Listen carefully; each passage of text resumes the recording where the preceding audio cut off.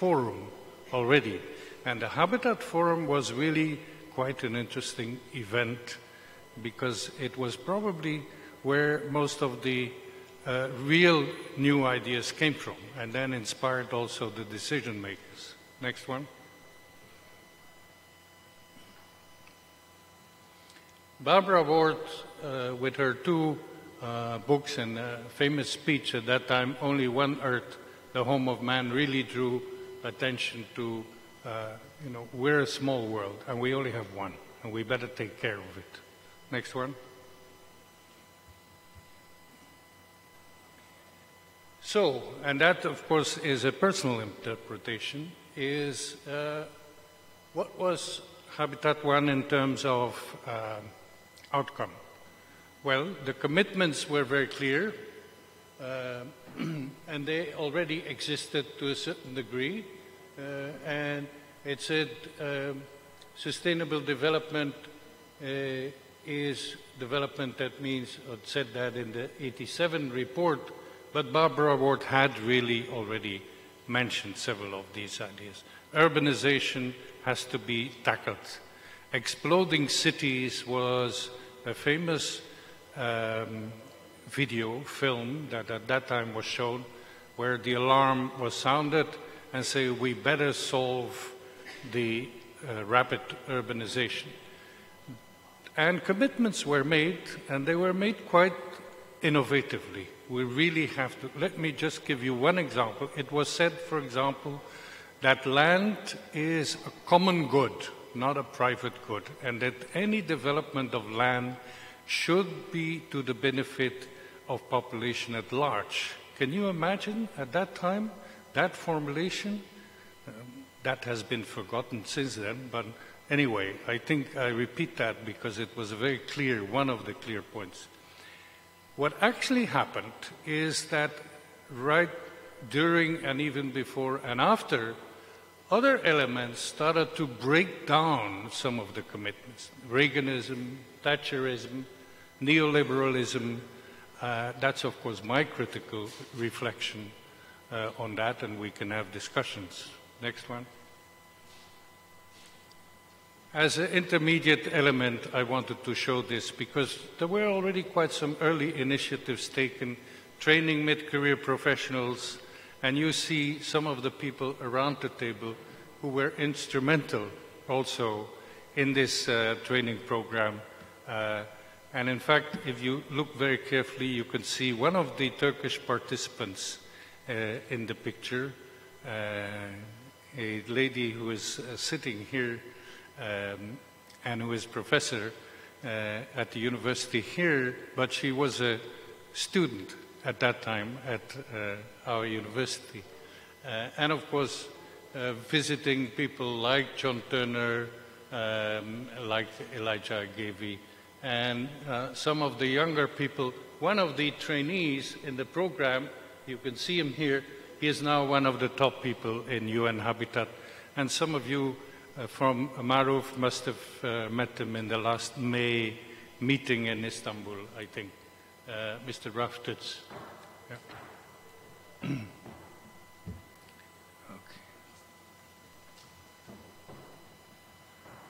As an outcome of the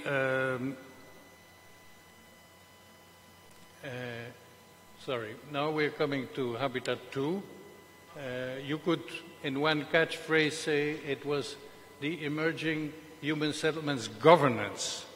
76 was sounding the alarm, but 96 was already saying, well, we have made commitments, but let's now get to business and organize and govern and manage things much better. So, of course, in between we had other important ones, the Rio 92, the Cairo population, women conference, the Kyoto Protocol, all of that, and things that came out, the Habitat Agenda 21, which I think was an important document. So in that sense, I think 96 was quite important, particularly for this Habitat Agenda, which described really in detail and followed the Agenda 21 of Rio, a lot of that was very detailed, very well developed. But again, if you look at the results, and I think this is again the critical note, the result is that although the Agenda 21, Habitat Agenda were right, they emphasize, for example, the right to housing, the enabling strategies, sustainable development, the recognition of the value of informal, formal settlements, and the complementarity was emphasized. But not all governments really, they committed, or they said they commit themselves to the right to housing, but in reality, it didn't really happen. And for example, slum clearance evictions still continued. Public-private partnerships was advocated, but it really turned out very often to be public duties and private profit. Local authorities was very clearly mentioned and importantly established, and they were really taken seriously as partners in the dialogue. The enabling strategies, but that was again discussed, and the question was raised whether the public sector was not leaving the burden too much to the citizen by sort of relinquishing and saying, no, no, let the citizens do things. I cannot enumerate all of the different programs that before 96 and after 96 really developed many, many very interesting ones. A few ones are listed here, but there are quite a lot more. But what is important is that the World Urban Fora, which in fact had been starting in Vancouver, because there was already a Habitat Forum, but now were formally established as World Urban Fora. And the 10th one is in preparation, February 2020 in Abu Dhabi. And the last one, of course, was in Malaysia. And so they were, we don't have time to really go into it, but in my opinion, the World Habitat Fora were equally important in terms of larger debate, in terms of community organizations, in terms of local authorities meeting between each other. This was not at all just people from official government delegations. They were also there, but it was much, much broader and in that sense much more important. Of course, by then we had the Millennium Development Goals. I won't say much about it. I just want to say that it was established that also each country should check how far are they in the Millennium Development Goals. This is just an example of India. You could see the red and the green dots, and meaning the red's we haven't done much, and the green is, okay, we're on the way. Let me take just one example. Is in the Millennium Development Goals, there was a specific item about improving the lives of 100 million slum dwellers. Well, that's very nice and very important. And it was achieved. But look at what happened. While it was achieved, at the same time, the number of slum dwellers grew, so that 100 million solved meant that it really was only a small part, and in fact there was a growing number of slum dwellers. While you were solving the problem, we're not solving it fast enough, and I think that is a very important conclusion. Of course, I don't have to repeat that, everyone knows that, but that, I think, the reason why I show it is very simply because there was a big debate in Quito and after Quito, is why do we need a new urban agenda? Because we have the Sustainable Development Goals already.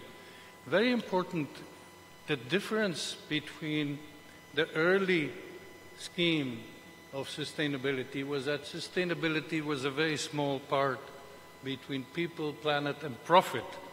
and you see the word profit has been replaced by prosperity, which is quite an added peace partnership. Planet people, of course, still there. And sustainable development as a much stronger element. And so 2016, Quito was towards establishing a new urban agenda. You could call it renewing the commitments. One element that is very important is, given that cities are now operating on a radically different economic and social ecosystem than in the 20th century. So that was the need for that event. Preparation was quite exhaustive, as it was for the previous conferences. I show here just many different steps, group of experts meeting, etc., etc., different regional meetings, different drafts, 0 drafts. But what was very clear is that urbanization was now recognized something as internal indigenous, and that new models to effectively address challenge of climate change had to be developed. Urbanization as a tool for social integration and equity. And then a few final slides just to say the debate. The debate is, but wait a minute, we have the SDGs already, and SDG 11 says make cities inclusive, safe, resilient and sustainable. So what are we doing? Are we repeating the work that has already been done? Or, because look at what was already there.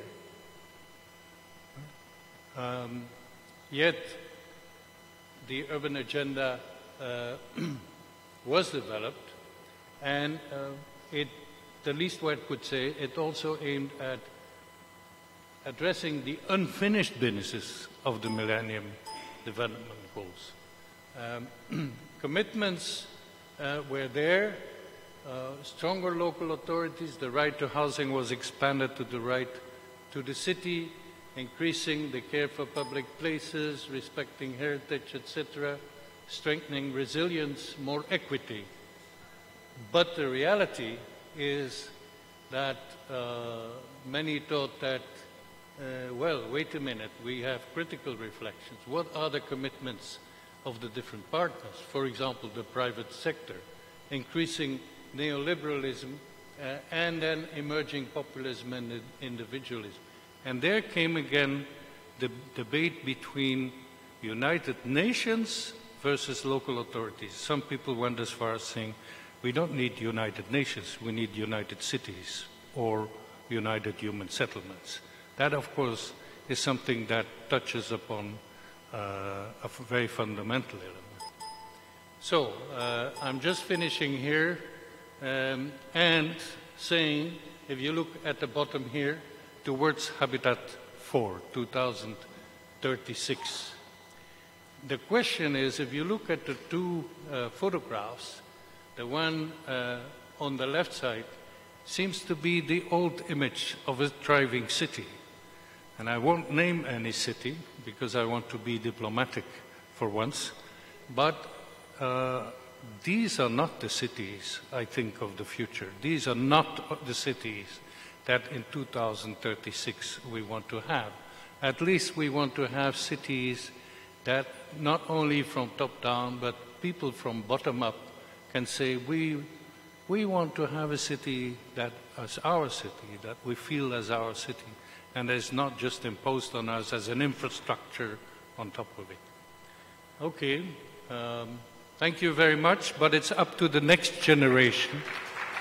2036 will be the next generation to develop that, learning from the old previous generation. Thank you. Yani Sayın Verşura, yalnızca 3 Habitat zirvesiyle sınırlı kalmayıp diğer uluslararası zirvelerin de bu sürece nasıl etki yaptığını ve Habitat, daha doğrusu kentsel gündemi de sorgulayıcı sunumu kapsamında şükranlarımızı sunuyoruz. Çok teşekkür ediyoruz. Hiç vakit kaybetmeden hemen ikinci konuşmacımıza geçiyoruz. Çünkü zamanımız giderek daralıyor. Sayın Geoffrey Payne. Aynı şekilde 50 yıllık deneyim, dünyanın her yerinde çalışmalar yürütmüş. Bunların içerisinde Hindistan, Mısır, Papua Yeni Gine gibi yerler var. Hatta o kapsamda eşiyle de tanışmış ve böyle bir evlilik vesilesi de olmuş. Yine bir sürü uluslararası kuruluşun UNDP, UN Habitat gibi kuruluşların danışmanlığını yapmaya devam ediyor. Aynı zamanda bu kadar işin içerisinde bir glider, planör pilotu olarak da 30 küsur yıldır bunun eğitimini veriyor. Tanya kızı da babasının izinden dünyayı dolaşarak fotoğrafçılık ve haber yaparak da benzer bir kariyeri benimsemiş durumda. Hiç sözü uzatmayayım.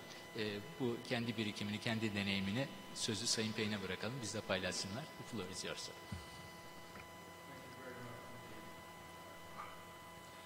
It's great to be back in Turkey again, and thank you very much for the opportunity to contribute to this session and to meet some very great friends that I've known for more years than I care to acknowledge.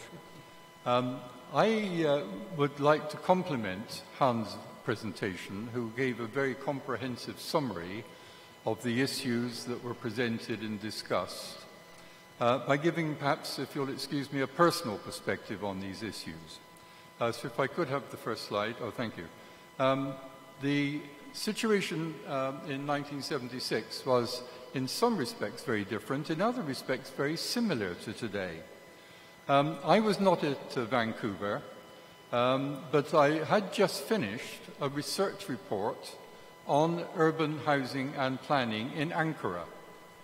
Having come here, first of all, in 1974, I finished the report about 1977, but as Habitat 1 was taking place, I was actually working with John Turner in London, teaching on the courses of urban planning and housing.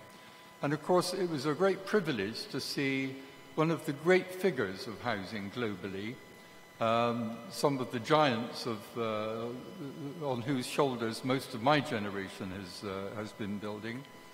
To see the principles that he was espousing. I was once asked what I thought was the greatest idea that I've ever seen, or the last great idea. And I think it comes down to what John Turner and his colleagues, William Mangin and others that Hannah's referred to, was saying, was that this was the way of looking at the world in a different way. My generation was trained that architects and planners had the information, the knowledge and the experience to plan and manage cities and to provide people with adequate housing. We then realized, of course, that a large proportion of the world cannot conform to the standards and norms that professionals and governments expect of them. The result is large proportions of unplanned, unauthorized. In fact, it was planned, but according to very different criteria to the ones the planners and professionals were looking at. And what John did, which was a great service to the professions and to the understanding of these issues, was to show that the informal, the self-generated housing was in fact part of the solution, not the problem. In other words, he looked at the world through the other end of the telescope, and I think that was very important in Habitat 1. The other thing which I was very impressed by was that his view of looking at housing was that housing is a process, and it's what it does for people, not just what it is. And it's therefore vital that people have a say in the design, location, and use of their housing. And Habitat 1, he made the greatest contribution with his book, Housing by People, which I think was a good way of putting it. And I was impressed to see, looking through my notes of the Habitat 1 process, of course we all pick on the things that we find of particular interest. But for me, the interest on inequitable growth will lead to unacceptable living conditions. It also established the right of housing as a human right, which we're still trying to recognize and to implement.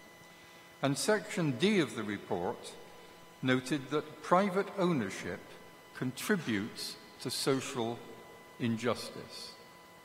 Now, of course, individual ownership has been promoted globally by national governments, by international agencies, as the solution to the problem. And yet 40 years ago, it was already recognized, if it got too far, to lead to injustice. So those are my reflections on Habitat 1. And I think that was a major event because it focused international attention on both the scale of the challenge and the nature of the challenge. And it enabled all the building professions and planning professions, architects, engineers, surveyors, quantity surveyors, and so on, to see the issue in a more holistic way. At the time of Habitat 1, as I said, I was working on a project in Egypt. And in most consultancy projects at that time, it was normal for consultants to have their own office.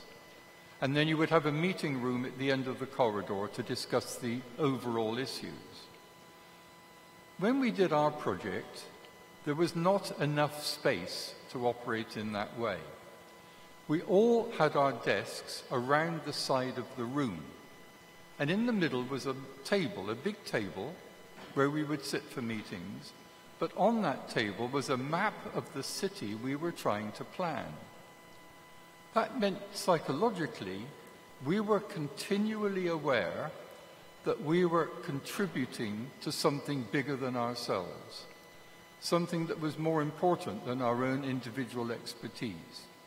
And I think that holistic approach is something which I've always regarded as one of the elements of the success of that project and something that I've always recommended and tried to achieve ever since. So a holistic, multidisciplinary approach, rather than the silos in which the professions often work, I think was central. Moving on to Habitat 2, before Habitat 2, my research on all of these issues led me to publish a book, to jointly edit a book, which was called The Living City Towards a Sustainable Future. John Turner, Arif Hassan, and Herbert Giraudet all contributed very important chapters to that book. I was rather flattered 2 months ago to receive a notice from the publishers saying they plan to reissue it. Now, obviously, it's nice to have a book reissued 29 years after you've published it. But the subtitle of the book was Towards a Sustainable Future. And that rather depressed me, because if you think that a book is still needed 29 years later, then obviously the lessons were not learned in the first place.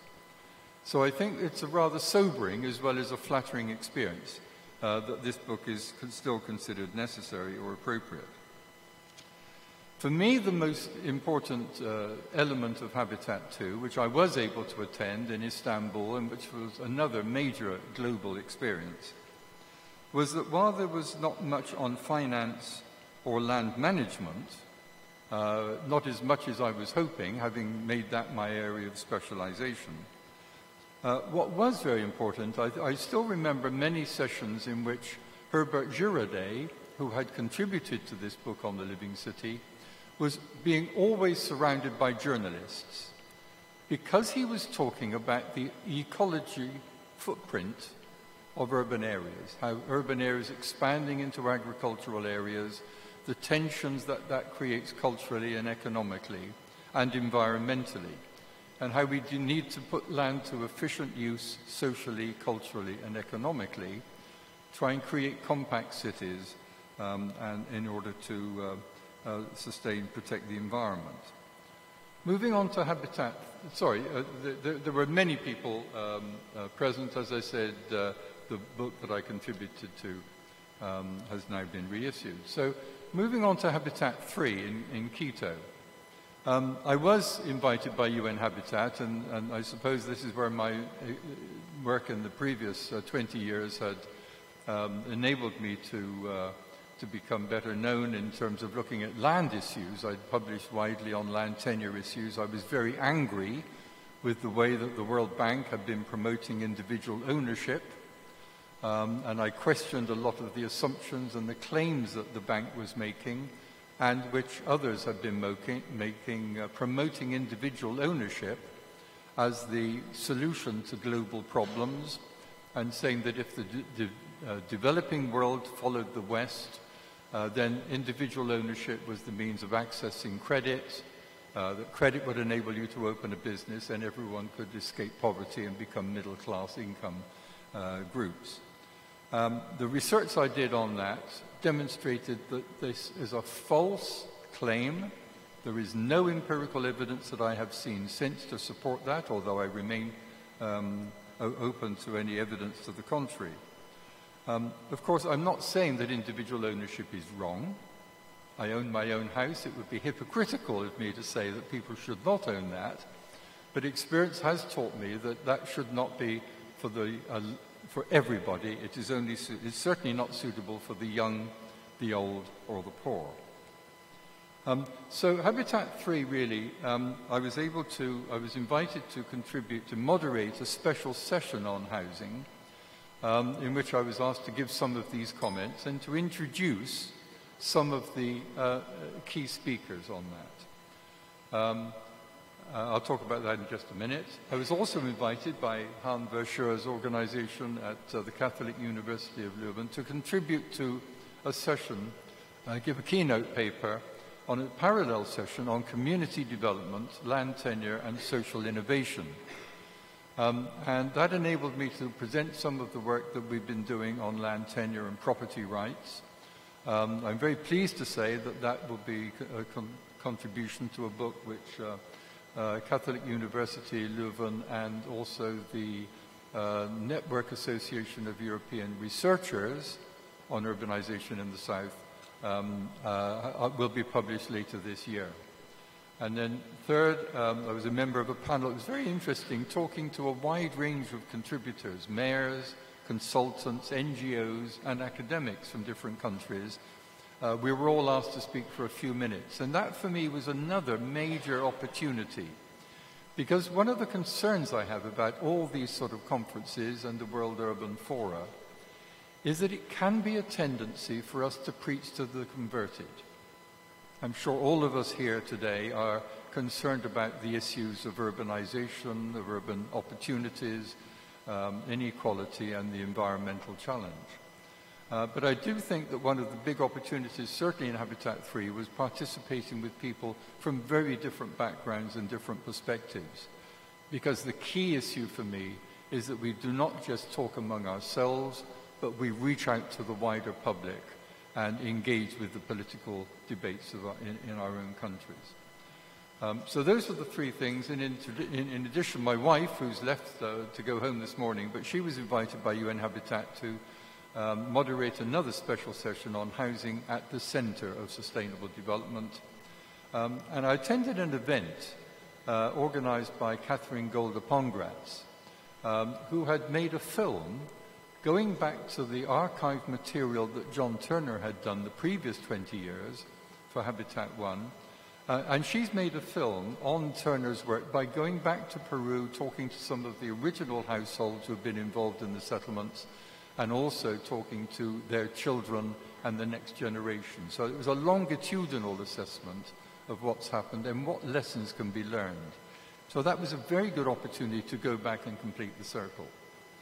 Now, of course, Habitat 3 had various objectives: identify key structural and global issues, the challenges to housing, exchange perspective on placing housing at the center of the agenda, proposing ways forward to guarantee the right to adequate housing in the implementation of the new urban agenda. That was structured in 4 parts, outlining the challenges, panel discussions, and so on. I think on reflection, one of the disappointments of Habitat 3 is that it did not come up with operational conditions and requirements whereby governments agreed to implement the recommendations which have been made in the new urban agenda. There is a concern I have that it's saying all the right things, but not in a way which is binding upon anybody. Now, of course, one has to accept that if all the countries in the world are negotiating, you are inevitably going to achieve a compromise. That is, I think, an understandable limitation of any international UN Habitat Conference. At the same time, I think there is a danger that if we accept this as the basis for action, we can guarantee that only those countries that are really committed to achieving the SDGs and the MDGs and all the other objectives of the New Urban Agenda, they will be the only ones that make a difference. Everyone else will carry on as normal. I've just come back from Bhutan. 2 days ago I was in Bhutan. For me, what was the amazing experience was that Bhutan in the 1970s changed its definition of development. I was watching the news this morning and they were talking about a crisis in China and America with trade disputes, how that will affect global economic growth. Everyone talks about GDP as the definition of progress. For me, I've just read a book called GDP, Gross Domestic Problem. And that is a very interesting book I recommend. Bhutan and Vanuatu is one of the most vulnerable environmental countries in the world, one of the poorest. But Vanuatu and Bhutan have defined their definition of development and progress as gross national happiness. New Zealand has changed recently to measuring progress by gross national well-being. For me, this is an exciting opportunity to question for the first time in human history what we mean by progress. Do we need more and more money, more and more stuff, or should we redefine what we mean by a good quality of life? And that, for me, is what the UN agendas and all the discussions that we have collectively should be about. One of the most passionate contributions at the session I moderated was by Leilani Fari, who was the Special Rapporteur on Housing. And she talked about the need for a passionate recognition of the right to housing. Now, of course, it's all very well to have a right, but if you can't achieve or implement that, it means nothing. It was interesting also the minister from France, of course, giving her government's perspective. And I think as a consultant, as an independent consultant, I'm very conscious that I'm very privileged to see the issues, but I do not have the responsibility of making the compromises necessary to achieve implementation on the ground. So it's very easy for people like me to make grand statements and observations. I fully accept that for people under pressure with ministers demanding attention, how they move forward. But I do think that all of these issues need to be considered in their broadest context. One of the things which I notice has not been addressed at Habitat 3, which has become the issue in the 3 years since, is the climate crisis. So it shows in a way that the things that were addressed in Habitat 1, 2 and 3 about inequality, the need for social justice, the need for human rights in housing, still remains on the top of the agenda, to which we now have to add the environmental crisis of climate heating, not climate warming, climate heating. And I was very, I think we're all aware that we've now got 16-year-old girls telling world leaders what needs to happen. My generation, our generation around the table here, I think is possibly the luckiest generation in the whole of human history. We are in danger of passing the world on to the younger generation, many of you here in this room, in a very bad state, in a way which you will have to address the indulgent way of life that we have lived and are living. Please accept my apologies from my generation for the world we're passing on to you. We, the four of us, I know, are doing what we can in the years and time that we have left to remedy and address the challenges, and I hope very much that we'll be able to pass the world on to you in a better state than it is at the moment. But thank you very much for this opportunity.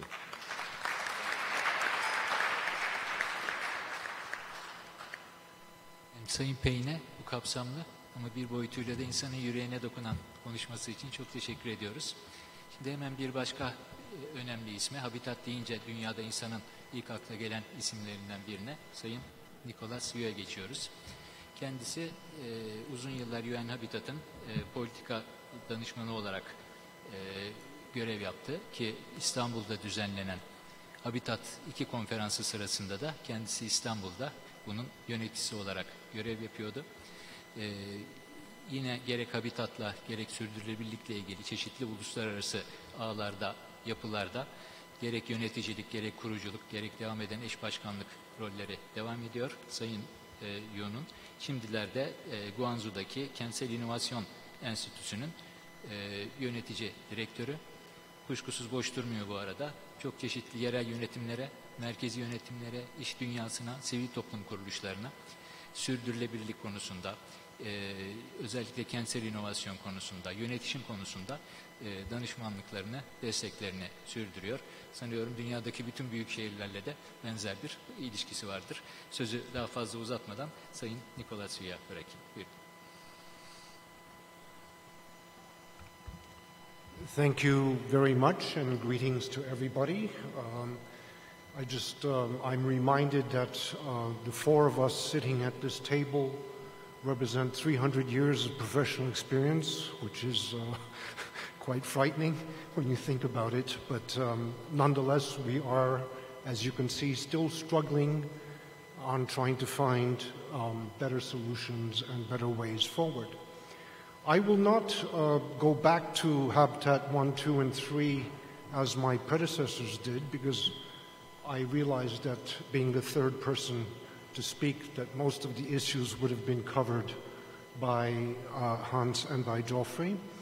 I just want to say that having been involved in all three conferences, in Habitat 1 I was part of the NGO forum, Habitat 2 I was part of the team that organized Habitat 2, and Habitat 3 I was heading the collective voice of the civil society organizations, otherwise known as the Global Urban Partners campaign.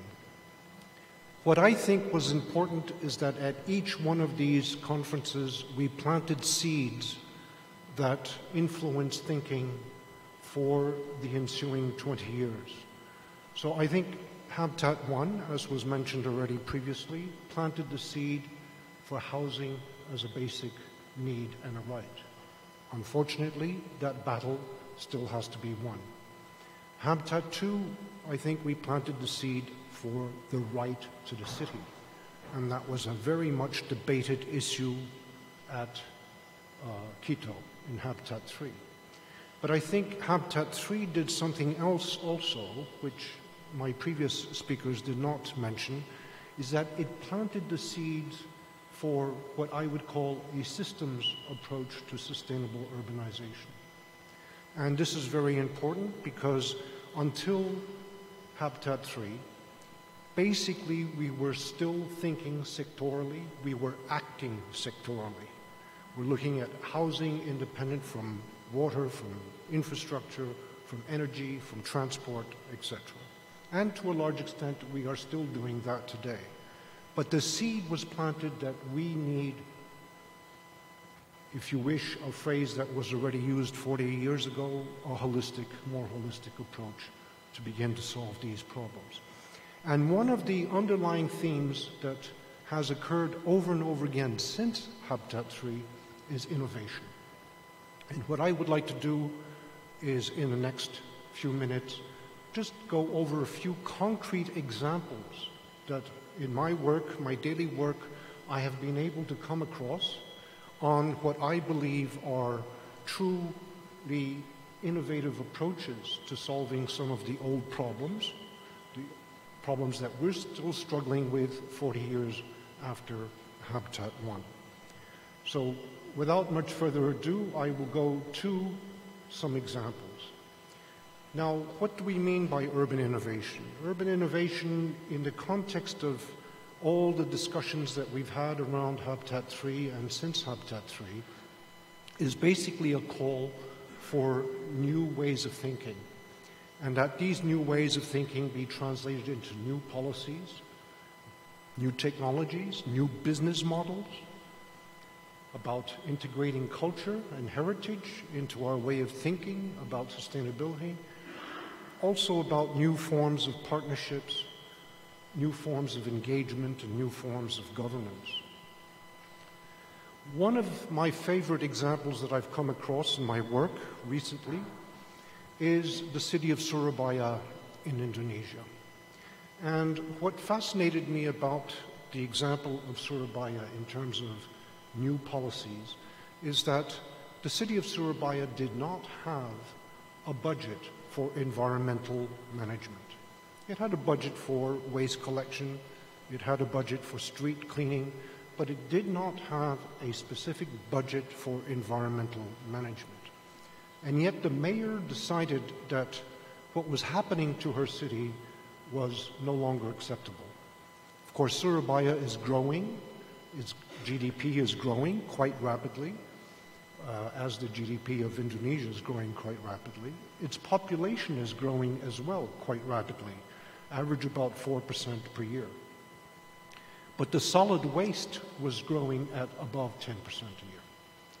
So in a very brief period of 3 years, this mayor was able to reduce not only the per capita production of waste, but also the absolute amount of waste.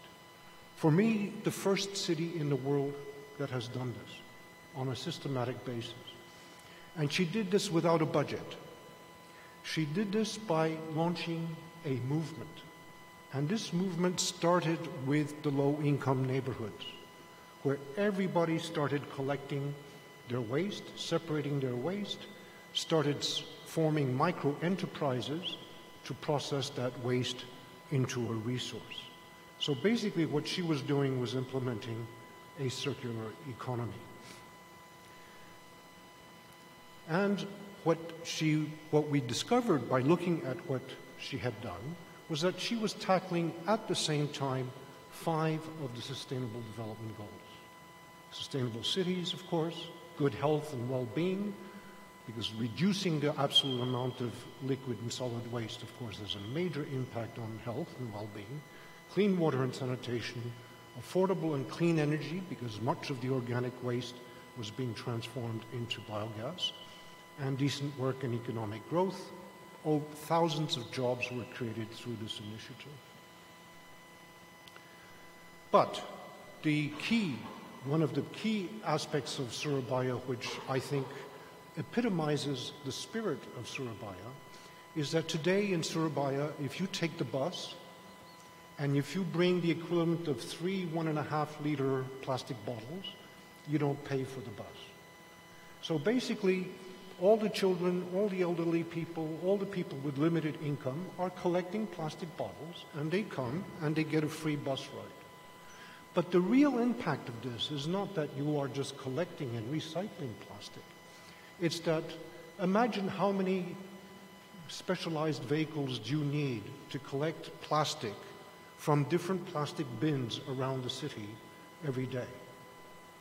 Here, all the plastic bottles of Surabaya are being collected by the public transport system, and all the buses end up in the same depot.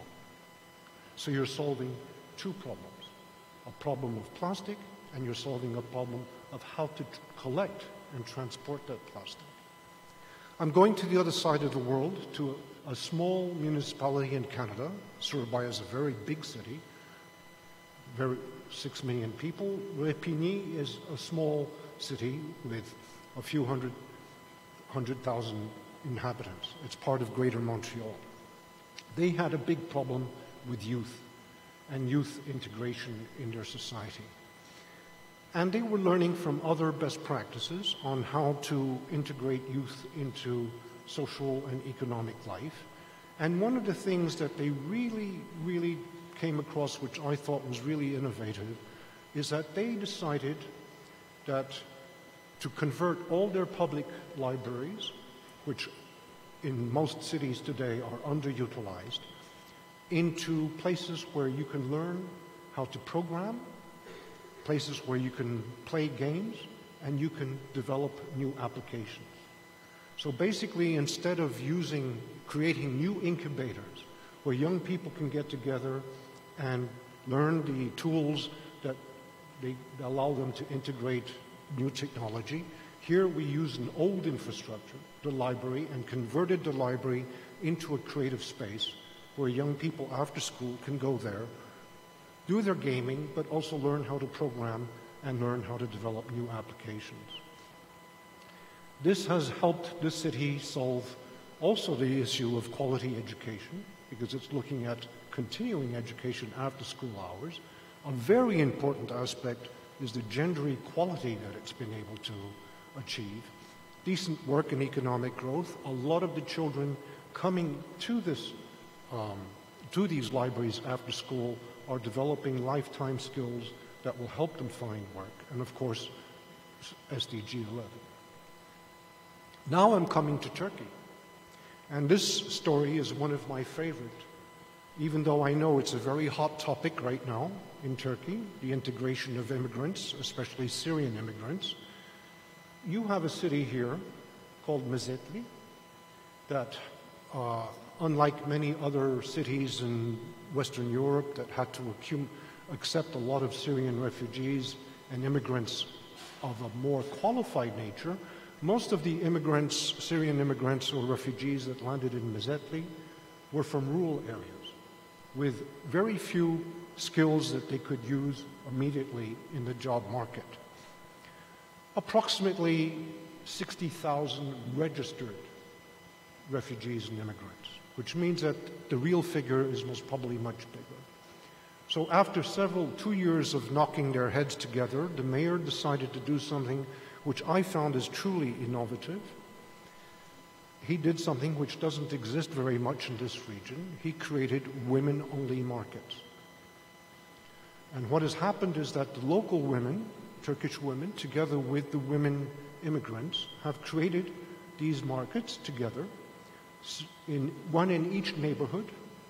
And these markets are now providing not only jobs, but also linking one of the key issues that came up during Habitat 3 is how to ensure urban-rural linkages. All right? So there's a direct link between farmers and the markets. Of course, this is a major boost to gender equality. They have in these markets, they collect all the organic waste to produce biogas energy, which is making these markets not entirely, but partially self-sufficient in energy. Of course, decent work, and one of the biggest problems we're facing today, the whole issue of social integration of immigrants and refugees. This is my all-time favorite story that I've come across recently, and it has to deal with one of the key issues that I think worry almost every single mayor in an emerging economy today. And that is, what do we do with disenchanted youth? What do we do with children that drop out of school? What do we do with the disenfranchised? So this is the case of La Paz, Bolivia. Bolivia is part of the Andean group of countries which are still relatively poor, and contrary to the rest of Latin America, still in the process of witnessing rural to urban migration. Most of Latin America is already highly urbanized, where the growth of cities is due to people migrating from smaller cities to bigger cities. But this is not the case of La Paz, where every year we have tens of thousands of farmers who are migrating directly to the city.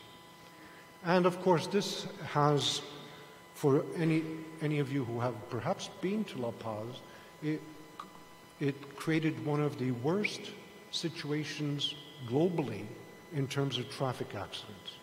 We had pedestrians that did not respect traffic rules, and we had drivers who did not respect traffic rules. As a result, there were the highest incidents in the world for road-related injuries and accidents. Again, they tried everything: police, reinforcing the police, putting in traffic wardens, increasing the fines, civic education. Nothing worked. So in the end, the mayor of La Paz decided to do something quite original, and he basically mobilized the gangs of La Paz, youth that had dropped out of school, youth that had formed gangs, who were on the verge of becoming part of organized crime, and he trained them in mime and clown techniques. So basically they learned how to become a clown or a mime. They are dressed up as zebras, as you can see, and what they do is that they make fun of the pedestrians and the drivers. They make you look very stupid, but in a very friendly way, in a non-threatening way. I went to see this project a year and a half ago, and it has transformed pedestrian behavior, it has transformed driver behavior, but most importantly, when I interviewed some of the youth that were involved in this, some 7,000, almost 7,000 youth were involved in this initiative over a period of 10 years. More than 75% either went back to school or found jobs. And when I asked the social workers, the welfare workers, the educators, how do you explain such a big success rate on social integration of youth at risk? They told me that a young person, the main reason why a young person drops out of school, drops out of society, is lack of self-esteem. And this Zebra project gave these youth power, real power. Power to tell adults, power to tell the general population how stupid they were, but again, in a friendly way. The last one I would like to mention is, again, going back to Indonesia, is a slum. And this is one of the few cases in my career, and I've worked now for 40 years on slum upgrading and all the various different strategies for slum improvement. And this one really struck me as being highly successful. What happened in this slum is that quite an enlightened leader, local leader, decided that given that it rains all the time in this part of Indonesia, that the best thing they could do was to capture this rain, harvest this rain, and produce fruits and vegetables. So just take a look at these pictures. This is Dünden before, all the streets flooded. This is Dünden 3 years later. Every single street has been converted into an urban farm. And those of you who have been to Indonesia will most probably agree with me that one of the things that is hard to find in Indonesia is fresh vegetables. It's not part of their traditional diet. But of course, with growing awareness, there's tremendous demand, especially by the growing middle class, for fresh vegetables. And what they are using is aquaponics to grow all forms of vegetables that are now being sold in the supermarkets and the boutique vegetable stalls throughout East Java. The income of the people living in this slum has increased over 800%. In fact, they can no longer be considered poor. Right? They can be considered as a burgeoning middle class. That's the difference. And I think this is one of the key problems we always faced with slum improvement, slum upgrading, is that we wanted to tackle the physical aspect, the infrastructure aspect, the services aspect, the building construction aspect. The key to solving the entire problem is the income aspect.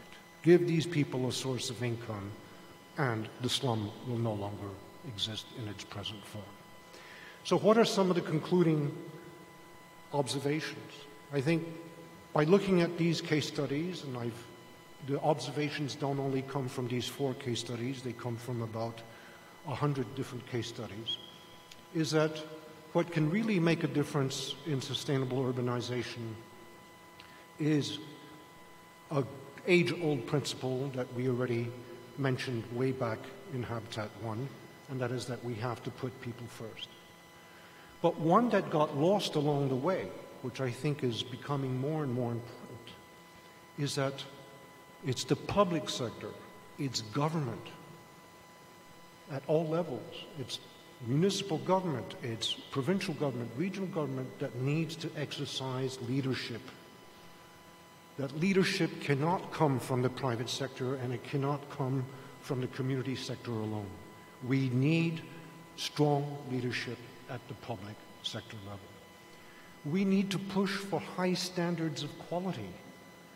I think one mistake that I have learned in 40 years of working with habitat-related issues is that we always compromised on quality in the end. We're constantly lowering standards, constantly lowering our own professional exigencies. Finally, we have to engage in continuous learning. We need to share information like we've never shared before. And we need to engage people. Participation is old hat. Participation is not enough. We have to engage people. Engaging people meaning giving them the real levers, the real means, the real tools to participate in decision making. Not just consulting them, but giving them real power. And then finally, we need to recognize leadership at all levels. Thank you very much for your kind attention.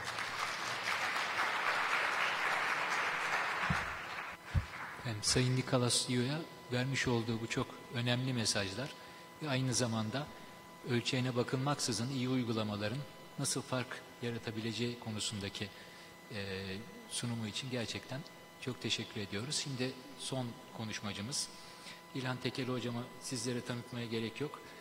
Kendisi de tanıtılmayı sevmiyor. Dolayısıyla hani 110'dan fazla kitabı olduğunu, şehir planlamadan bilim felsefesine kadar uzanan 660'tan fazla makalesi olduğunu söylemeyeceğim. Hızlıca geçeceğim. Ama şunu söylemeden geçemeyeceğim. Habitat 2 sürecinde İlhan hocamız izninizle bu sürecin temel direği olmuştur demek zorundayım. Yüzlerce sivil toplum kuruluşuyla birebir çalışarak bütün bu sürecin katılımcı bir şekilde ilgili raporlara yansımasını sağlayarak yaşanabilirlik kavramının arka kapıdan dokümanlara girmesini sağlayarak gerçekten çok önemli katkılarda bulundu. Hatta o dönemde governance kelimesinin karşılığı bile yoktu. Yönetişim kelimesini de dilimize hocamız sokmuştur. Lafı fazla kızdırmadan uzatmayayım, hemen kendisine bırakıyorum. Sadun'a çok teşekkür ederim. Tabii Sadun benim uzun zamandır dostum. Biraz bana torpil yapıyor anlatırken. Ben bu toplantıda konuşmak için bir bildiri hazırlamıştım, yazılmış. Onu takip etmeyeceğim. Habitat zirvelerinin yapabildiklerinin ve yapabileceklerinin sınırları üzerine diye bir başlığı vardı. Tabii bu başlığın içini doldurabilmek için birinci, ikinci, üçüncü habitatın tarihsel gelişimi ve o gelişim içinde nasıl bir politika değiştirdiği ve sonunda her üçünün de politikalarının niye uygulanmadığını anlatmaya çalışan bir bildiriydi. Ama dostlarım çok iyi sunuşlar yaptılar. Habitatın tarihi gelişmesini gayet iyi anlattılar. Onun için ben de onları tekrar etmemek için yeni bir formatta bir konuşma yapmaya çalışacağım. Onun için 3 tane Sadun'un son konuşmasını da göz önüne alarak üçlü bir konuşma yapacağım. Birinci olarak habitat zirvesi yapmak ne demektir? Habitat zirvesinde ne tür ürün çıkar ve neden o ürünler uygulanamaz? O soruyu alacağım. İkinci olarak şöyle bir şey, eğer bu ürünlerin niye uygulanmadığı üstünde durursak, bu uygulanmama sürecini yalnız habitat metinlerinin birbirinden farklılığı üstünden açıklayamayız. Aslında esas sormamız gereken ve sormadığımız soru, niye ulus devletler artı Birleşmiş Milletler'den oluşan bir sistem bugün dünyayı yönetemiyor? Bu yönetemeyiş beşimi üstünü de bir sorgulama yapmadan habitat metinlerinin niye uygulanmadığını tartışamayız. Onun için ikinci olarak tartışacağım konu, niye bugün dünya yönetilemiyor sorusu. Üçüncü olarak da son Sadun'un sözü üstüne ikinci habitat zirvesinde Türkiye neyi yapabildi ve oradaki bu sürecin özgün yanları nelerdi? Türkiye'nin buna ne kadar katkısı oldu, olmadı ve habitatın Türkiye'ye ne kadar katkısı oldu, o süreci analiz etmeye çalışacağım. İstediğin zaman kıt biliyorum. Onun için istediğin zaman kesebilirsin. Ben bu üçünden birini atabilirim. Şimdi birinci soru, habitat zirvesi nedir? 1976, 20 yılda bir yapılıyor bir kere. 20 yıl uzun erimli bir planlama periyodudur. Yani mevcut süreçleri uzun erimde kontrol etmek için 20 yıl aralıkla yapılıyor. Ve böyle bir perspektif olunca verdiği kararlar ya stratejik tercihler yahut da politika tercihleri üstünde oluyor. Action plan dediği zaman, ki metinlerin isimleri o, sanmayın ki pratikte uygulanacak bir şey. Bunlar daha çok policy düzeyinde şeyler. Genellikle habitatların üçüne de baktığımız zaman bir yapıldığı şehrin ismiyle bir deklarasyon yayınlıyor. İstanbul Deklarasyonu, Vancouver Deklarasyonu, Kita Deklarasyonu. Bu deklarasyon aslında o dönemde temel iki soruya cevap veriyor. Bir, yerleşmeler konusunda ne tür problemler oluyor? Konut konusunda ne tür problemler oluyor? Şimdi ikinci metin genellikle işte İstine Agenda 21 günden bilmem ne denilen temelde bir aksiyon planı ve şeylerden oluşuyor. Politika düzeyindeki önerilerden oluşuyor. Ama biz habitat olayını yalnız entelektüel ürünleri üstünden kavramaya çalışırsak eksik kavrarız. Aslında bu toplantılar 10-15 gün süren uzun süreleri kapsıyor. Bu bir çeşit, son zamanlarda çok kullanılan bir terim var, mega event dedikleri bir olay. Ve bir anlamda o gittiği şehre 20.000 kişi, 30.000 kişi, sivil toplum üyesi, entelektüeller, hükümet temsilcileri, orada bir fenomen ortaya çıkıyor. O iki soru, yerleşme problemi ve konut sorusu, o zamana kadar tartışılmadık şekilde o ülkenin içinde tartışılıyor, gündemi belirliyor ve bu bütün ilgilerin yoğunlaştığı bir olay ve bunun paralelinde bir festival havası var. Ve bunları bence küçümsememek gerektiğini düşünüyorum. Ama bu metinleri okursanız, ortaya çıkan metinleri, tabii Vancouver 1'in metni Habitat 2'nin metninden çok farklı. Neden? Çünkü tamamen ekonomik politikalar değişmiş. Keynes ekonomisinin hakim olduğu, refah devleti kavramının hakim olduğu bir noktadan Washington mutabakatının hakim olduğu bir noktaya gelinmiş. Tabii bütün o kurgu değişiyor ama her kurguya baktığınız zaman o zamanki entelektüel dünyanın ulaştığı olgunluk düzeyini temsil eden önerilerden oluşuyor. Ama bu önerilere baktığımız zaman habitat toplantılarının ve metinlerin müzakere biçimleri dolayısıyla kaçınılmaz olarak bir iç tutarsızlık taşıyor.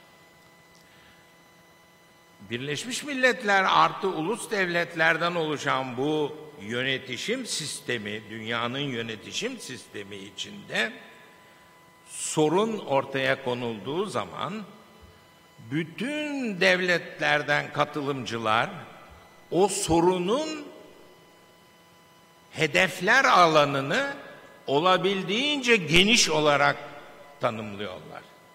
Her devletin temsilcisi bu sorumluluk alanını genişletmek için yüksek katkı yapıyor. Ama buna mukabil bu sorunların çözülmesi için yapılması gerekenler konuşulmaya başladığı zaman ki o büyük platformda her cümlenin geçebilmesi için bütün ulus devletlerin evet demesi lazım. Herkes hayır diyor. Sonunda hedefleri, amaçları büyük, araçları olmayan, araçları çok zayıf metinler ortaya çıkıyor. Ve uygulanmama meselesinin altında bu metinlerin müzakere edilme biçimi var. Şimdi birinci tartışma biçimini bitirdim. Habitat zirvesi ne demektir? Şimdi ikinci soruya geçiyorum. Üçüncü Habitat zirvesinde işte o zaman onun yöneticisi olan Kulo'nun bir metnini okudum bu toplantı dolayısıyla.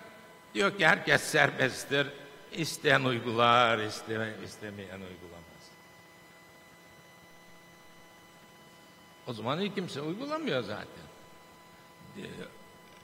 İklimle ilgili metinlerde commitment'lar var. Bu metinlerde commitment'lar yok. Uygula, uygulama. Bu bir çeşit ders kitabına indirgeniyor. Tabii bu neden böyle meselesi gelince bu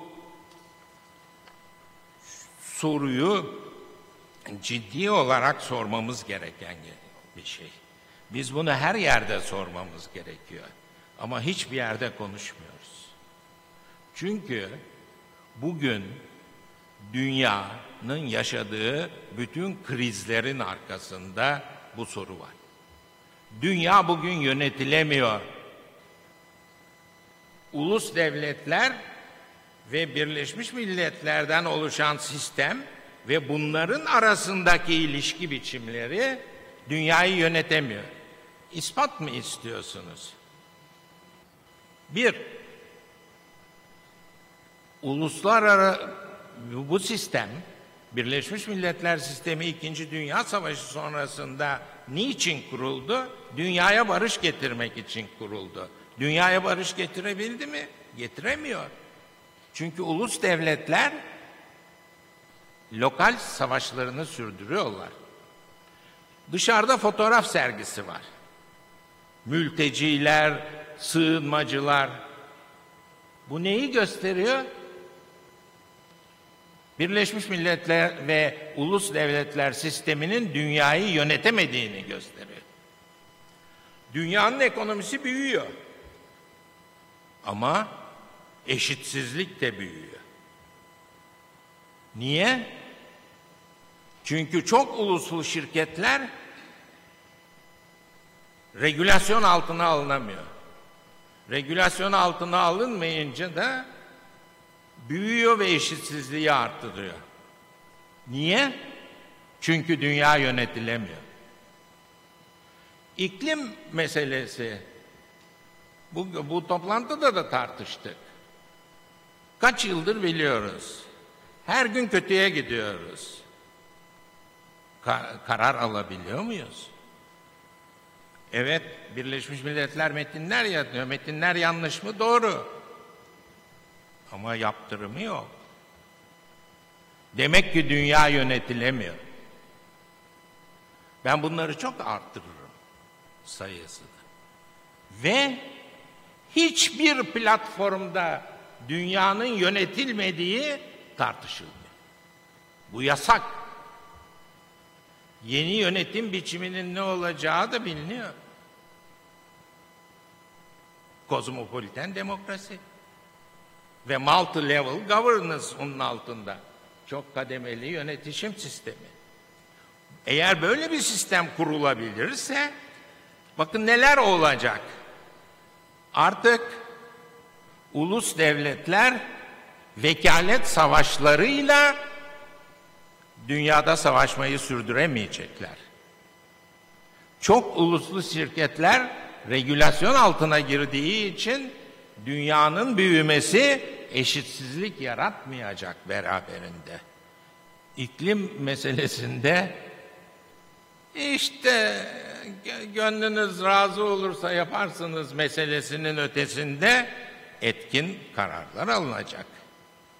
Ve bunu uygulamak için kurulan çok kademeli yönetişim sistemi içinde de ne gelecek? Bütün yerel demokrasi açıkları, merkezin bastırdığı demokrasi açıkları yok olacak. İkinci grubu da bitirdim. Keseyim mi?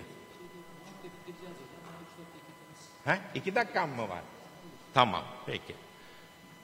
Şimdi 3. noktaya geliyorum. Habitat meselesine. İstanbul'un habitat yapması bence İstanbul'un ilk önemli mega eventiydi. Ve biliyorsunuz bu olay Rio 92 konferansıyla ortaya çıktı. O konferansa rahmetli Süleyman Demirel Cumhurbaşkanı olarak katılmıştı ve bir anlamda Rio'nun o mega eventin cazibesinin altında bu faaliyeti Habitat 2 zirvesini Türkiye'ye çağırdı. Ve Türkiye böyle bir şeye soyundu. Bu Türkiye'nin yapabileceği çok sınırlı bir şeydi. Çok zor bir şeydi. Bugün gördüğümüz sayıda hiçbir toplantı salonu yoktu. Büyük toplantıyı yapacak salonumuz yoktu. Biz bunu aldık, bu faaliyeti.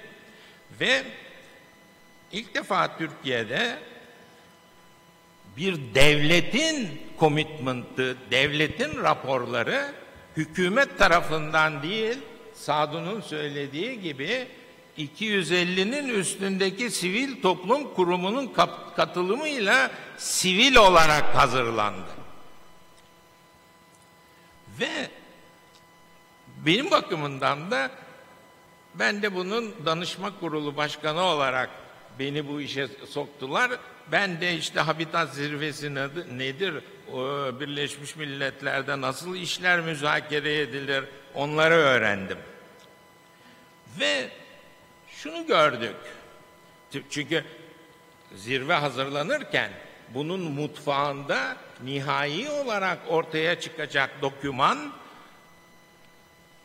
müzakere ediliyor. New York'ta, Cenevre'de vesaire. Biz de oradan oraya gidiyoruz. Ben o sırada bir yazı yazdım.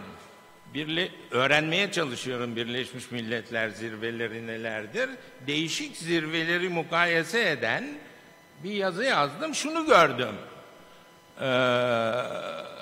Birleşmiş Milletler bir zirve yaptığı zaman o problemi doğrudan çözmeye çalışmıyor.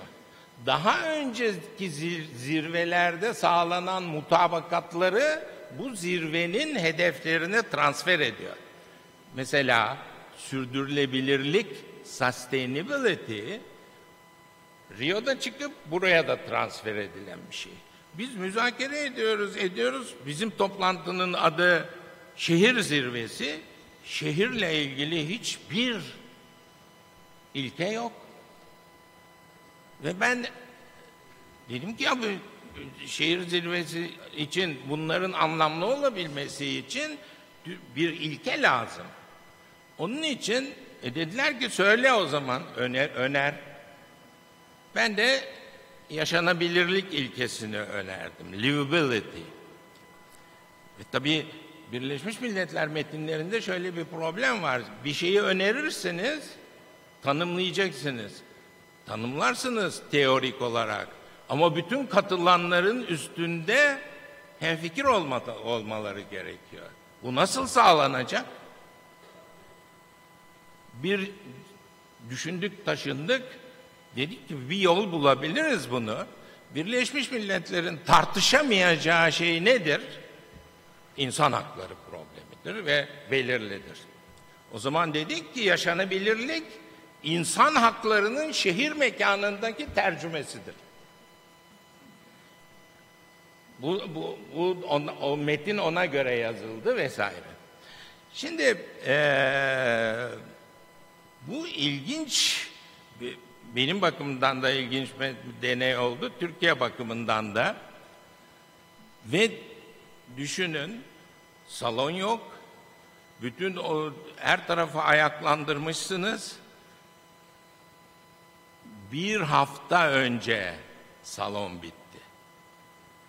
Provaları falan yapması mümkün değil ve bunun arkasında bir büyük başarı var.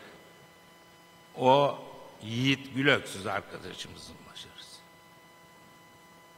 Bu bütün yükü sırtlandı ve götürdü. Kendisini saygıyla anıyorum.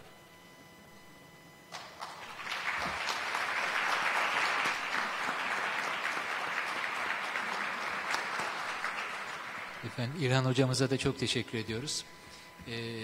Tabii her zaman olduğu gibi soru cevap kısmına zamanımız kalmadı. Çünkü bu dakikalarda salonu bırakmak zorundayız. Söylememe gerek yok. Bunun bütün sorumluluğu bende. Çünkü bu değerli konuşmacıların herhangi birinin konuşmasını balla da olsa kesmek benim haddime düşmez. Onun için affınıza sığınarak. Fakat şunu söylemem lazım. Konuşmacılarımızın tamamı forum süresince sizlerin soru ve cevaplarına ya da katkılarına açık olacaklarını ve ellerinden geleni yapacaklarını söylediler. Dolayısıyla birkaç küçük notla isterseniz teşekkürle bitirelim çalışmalarımızı. Öncelikle işte Marmara Belediyeler Birliği'mizin bu güzel organizasyonundan dolayı hakikaten kendilerine ve bu organizasyonda emeğe geçen herkese teşekkür etmek istiyorum. Böyle bir katılımcı grubunu, konuşmacı grubunda bir araya getirmek hiç gerçekten kolay değil. Tek bir dilde konuşuyormuşçasına bize baştan beri destek olan değerli çevirmenlerimize de buradan teşekkür etmek istiyorum. Siz değerli katılımcılara kuşkusuz izninizle panel olarak diğer arkadaşlarımızın da adına konuşarak hepinize katılımınız ve bizi bu ilgiyle dinlediğiniz için teşekkürlerimizi iletmek istiyorum ve sizlerin adına da konuşmak cesaretini bularak kendimde bu değerli konuşmacılarımıza sıcacık bir alkışla, bir teşekkürle bu paneli bitirelim izninizle.